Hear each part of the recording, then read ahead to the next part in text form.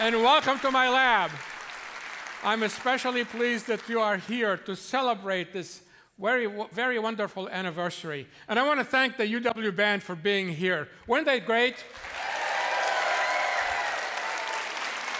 They'll be back. They'll be back. So thank you very much. Appreciate your being here, and we'll see you shortly.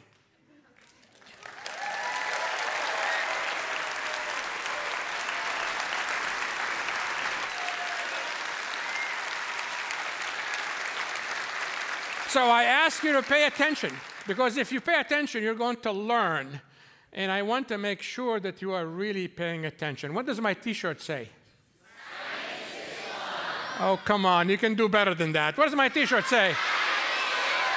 That's it. We need to have some enthusiasm as we do experiments. And what I want to do now is a set of experiments with carbon dioxide. Carbon dioxide at room temperature is a gas. It has no color. We can't see it. And it has no smell. We can't smell it. But I'm going to do an experiment with solid carbon dioxide. The solid carbon dioxide is called dry ice. Dry ice is at a temperature of minus 78 degrees Celsius. So I'm going to put these gloves to protect my hands from frostbite. I'm going to take a chunk of dry ice and put it right here.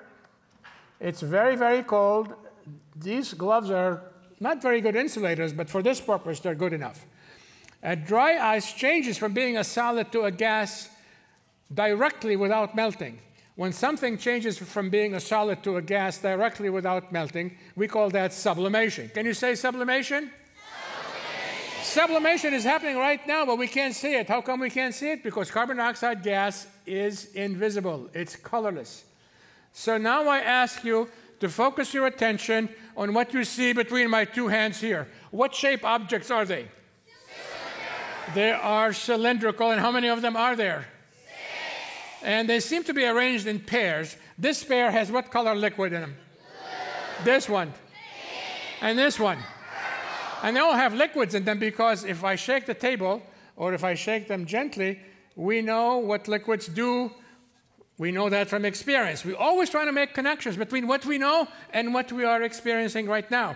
That's why we learn how to memorize things. We memorize things so we can use them. So let me ask you, are you able to see the colors better this way? Yes. Or without the card? Yes. With the card, all right. I'll put the card like that. And these 6 cylinders have in them colored liquids. And I'm going to take chunks of dry ice and put the chunks of dry ice in the cylinders in a very special way. And when I get done, you're going to tell me what that special way is. Did I put the dry ice in every cylinder? No, I put it in every other cylinder. And do you see any changes? Lots of changes. You see color changes? You see bubbles? Those bubbles are carbon dioxide bubbles. They're coming from the sublimation of the dry ice. We don't see the sublimation right here because gas is mixing with gas. Over here, gas is mixing with liquid. In fact, we also learned from this experiment that carbon dioxide gas is not very soluble in water. Otherwise, we would not be able to see the bubbles. And the color changes are because I put in some dyes there that change as the acidity of the liquid changes. So I put these dyes, and these dyes have their own names. In this pair, it's called bromethymol blue, and there's the pH scale that you can see. And you can tell that the pH is lower now, meaning that the liquid in this cylinder is more acidic than the liquid in the blue liquid in the other cylinder. The indicator that is in the middle set is called phenolphthalein. And in this case, the color changed from pink to what? This is a clear and colored liquid. This is a clear and colored liquid. This is clear and colorless. From now on, no one is going to confuse the words clear and colorless, right? We learn and we use what we learn. And then the last set of cylinders that I have had in them a mixture of the indicators. They're called acid-base indicators. The color change indicates to us that a chemical reaction has taken place, and you can see the pH is going down. In other words, carbon dioxide is making the liquids more acidic. And we have to be careful about something called ocean acidification, because carbon dioxide, which is a greenhouse gas, is affecting our planet. Is affecting our planet in not such a good way either. You know, greenhouse gases are good for us. If it weren't for greenhouse gases, the temperature on the surface of the planet would be as it is on Mars. Greenhouse gases are good for us, but too much of anything is not good. And the main culprit is carbon dioxide gas that comes from the emission of burning fossil fuels. So that's something we have to be aware of, have to enjoy the chemical transformation, but we also have to be careful in how much we rely on fossil fuels for energy. You notice that on the very top here, we have something coming out that looks like smoke. It's not smoke, it's actually a mist. And I'm going to do an experiment with the hot boiling liquid that I have here. The one that I have here is water. I'm going to use my gloves now to protect my hands from heat. And I have some dry ice here, but actually I'm missing a dishpan. Let's see if I can find it. Could someone please bring me the dishpan? Would someone please bring me? Hello, Bucky.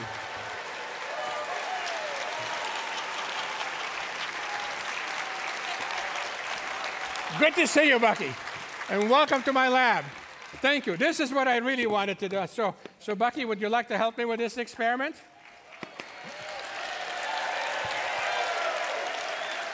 You notice that Bucky is a good science student. He's wearing his eye protection. I want everyone to see that. And so, Bucky, here's what I'm going to do. I'm going to take the boiling water. I'm going to put it in this dishpan that you brought me. And what we see coming off the top here, what does it look like? Steam is invisible. You can't see steam. We see a mist. That's what we're seeing. The mist of water vapor. And then, Bucky, here's the experiment. You take this bucket right here, and you pour all the dry ice that's in there into the boiling water. Go ahead, Bucky. Do it, all the way, all the way.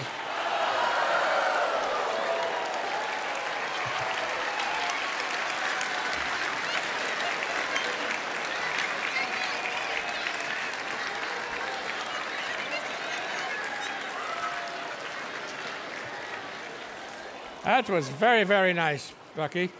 Does that look like steam? No. It looks like fog.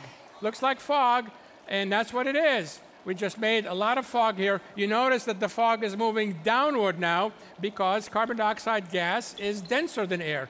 The condensation is on the carbon dioxide gas that's coming from the sublimation reaction. Bucky, I know you are a very studious student at UW-Madison. I know you are. And you're going to...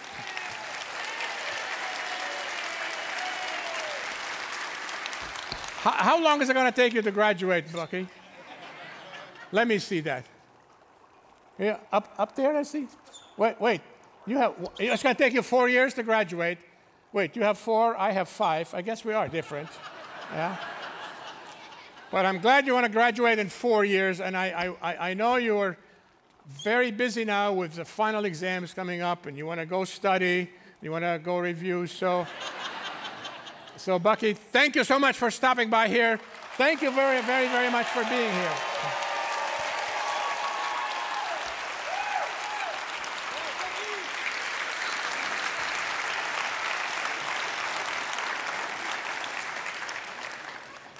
For my next experiment, I'm going to use something that everyone in the audience is very familiar with. I'm going to use a baby bottle and a can of soda, seltzer. This baby bottle has been slightly modified. I have replaced the nipple that has the hole in it where the milk comes out. I've replaced that with the rubber bulb from a medicine dropper. And I'm going to try to show you how strong this piece of rubber is by attempting to blow air through it, see if I can inflate it. Okay, here we go.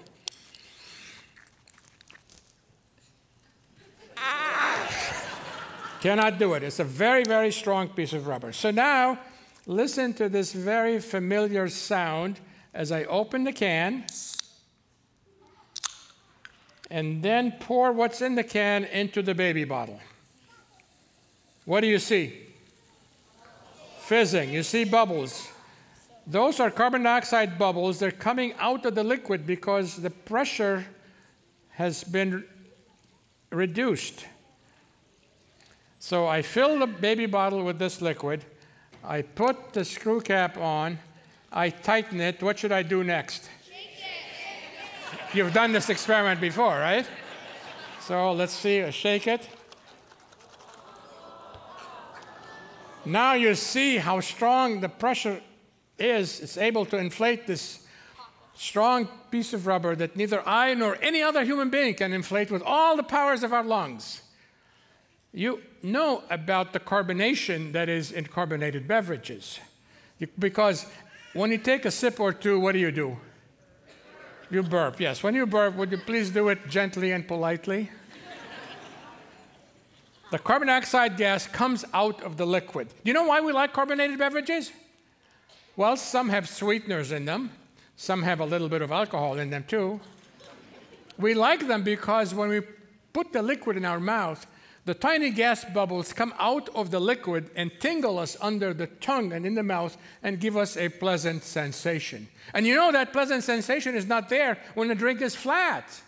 The sweeteners are still there, the alcohol is still there, but the carbon dioxide is gone. So this is more about carbon dioxide gas, and I'm going to now release the pressure. I made a mess here, but that's all right, right? It's a lab after all, right? But we're careful. And this is a non-sugary liquid, so I don't have to rinse my hands right away. So carbon dioxide gas, again, is a greenhouse gas. It has lots of good uses. It has lots of good applications, but we still have to be careful about using too much carbon dioxide from the combustion of fossil fuels. We have to really, really be very careful. Global warming is unequivocal. We have to reduce our use of carbon dioxide emission from fossil fuels. In fact, the effect of global warming is so great that even in the Arctic, the snow is melting. All right, so now what I would like to do is an experiment that uses a clear and colorless liquid. And what does this look like? And I'm going to put this liquid in this Pilsner, like so. And then I'm going to take a chunk of dry ice. And I need to put my gloves on first, right? Because dry ice is at minus 78 degrees Celsius. And I take this chunk of dry ice and put it in this liquid. And you can see that the liquid is getting cloudy. That's because the liquid has in it a lime solution. It has in it calcium hydroxide solution.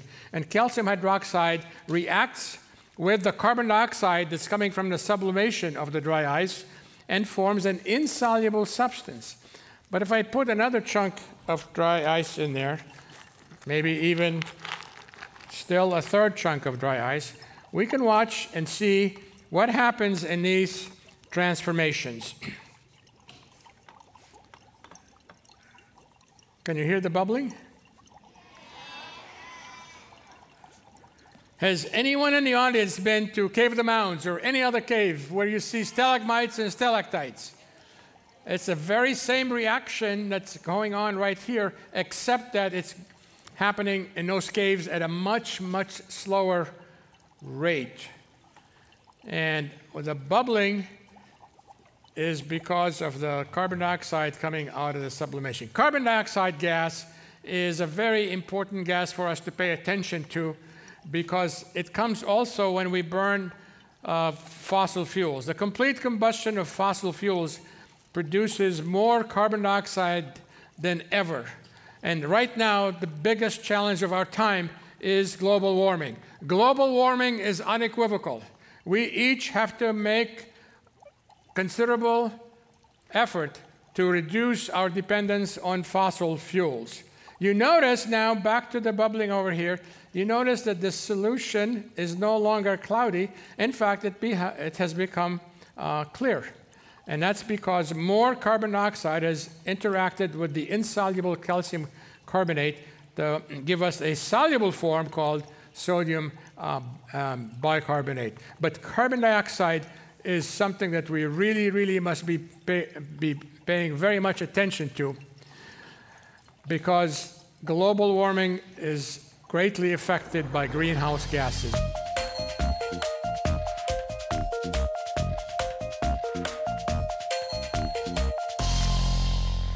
At this time, I would like you to join me in welcoming my good friend, Professor Michael Leckrone. Hello, Mike. Hi. Welcome. Thank you for having me here. Professor Michael Leckrone.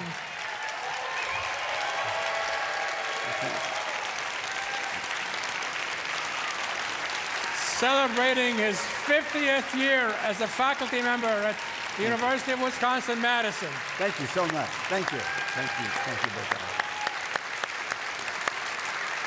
Very, very happy to see you, Mike. Thank you. I have a special gift for you to commemorate your visit, and it's right there. You see that? That's terrific. It's beautiful.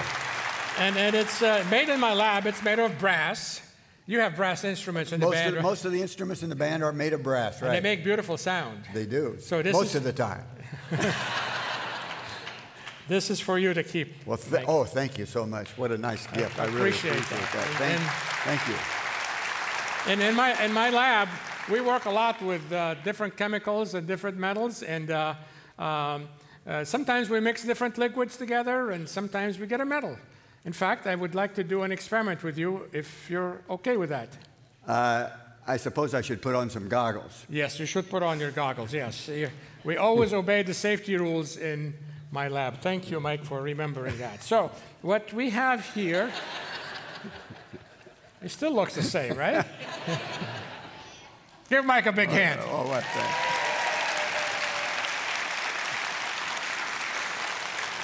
So, Mike, if you put the gloves on, I will also put this pair of gloves on, because we have these round bottom flasks, and we are going to empty the hot water that's in them into this bucket right here, okay? So if you pick one up, use both hands, okay? And then just empty the water, just like that, glug, glug, glug, yeah. All the way, yeah, you got it. And put it back on the cork, and I will get this out of the way. And then we're going to mix different chemicals in there. You have a small flask, as I do here, right? Yes. And you have a big beaker, as I do also. I do that. All right, we take the big beaker first. Okay. Right? We put that in there. Clear and colorless liquid, all the way. And then what's in the small flask, also a clear and colorless but different liquid, we put that in. And then we reach for the rubber stopper. We put the rubber stopper on, tight, and we start mixing. You know, for a chemical reaction to take place, we have to mix the chemicals. So we're getting a dark color. Are you getting a dark color? Yes, it is. It's dark. Darker. And I can see myself in it now. Oh, I can see myself here, too. So this is what we're doing here, Mike. We mixed liquids together, and we're depositing a nice thin film of silver on the inside of each of these two flasks. We have a new Christmas tree ornament. It is the season.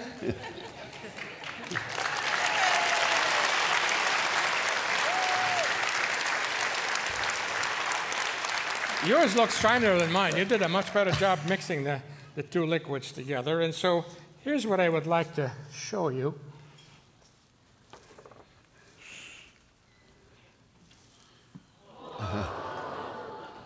This was prepared earlier. And of course, Mike, look what it has on it. I like that. I like that a lot. Well, you know what? We're going to specially treat this on the inside and give it to you as a gift. You can hang it in your office. Oh, how nice.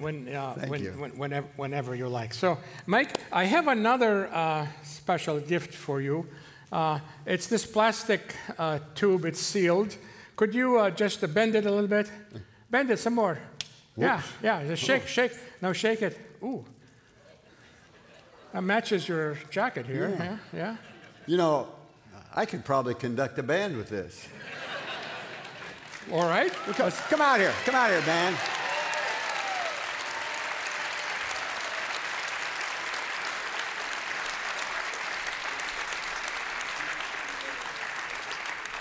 Let's try and see if the audience can sing along with this one. Here we go. 1, 2, ready, and.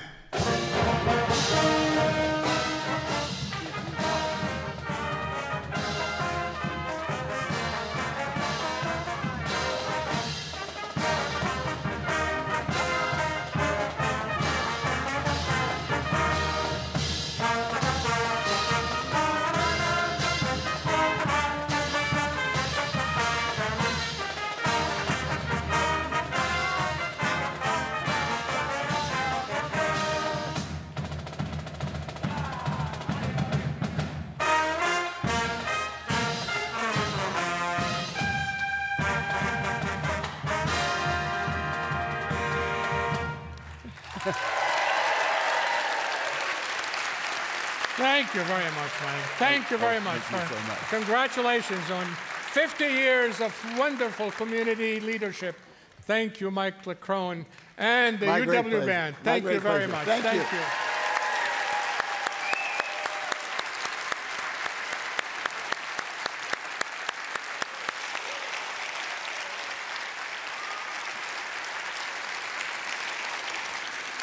Next experiment I'm going to do is one using these plastic bottles that I have here. I have one that I want to show you that has nails stuck on the inside. Actually, they're screws. They're not nails.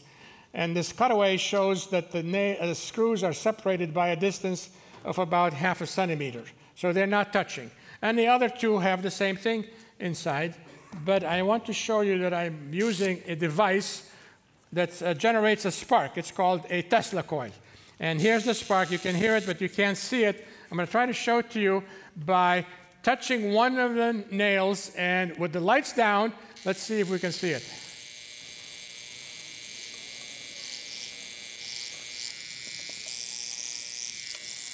Okay, hang on.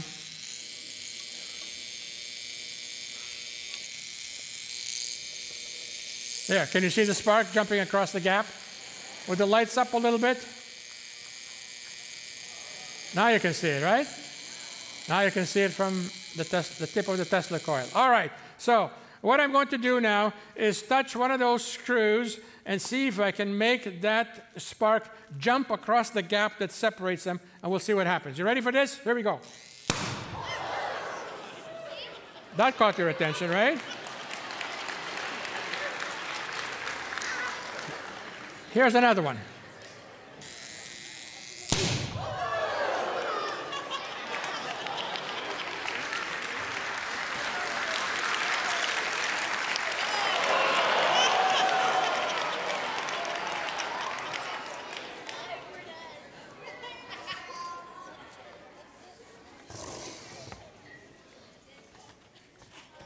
You ready?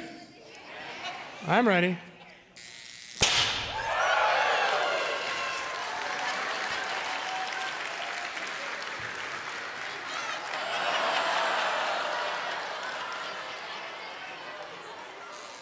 Here we go. You've been a great audience, and I want to thank you for coming here to share in the joy of science, enjoy the arts, and to be enjoying whatever else you do when you do experiments. Thank you very much for coming to this special celebration. I want to invite all my co-workers to come out. Come on.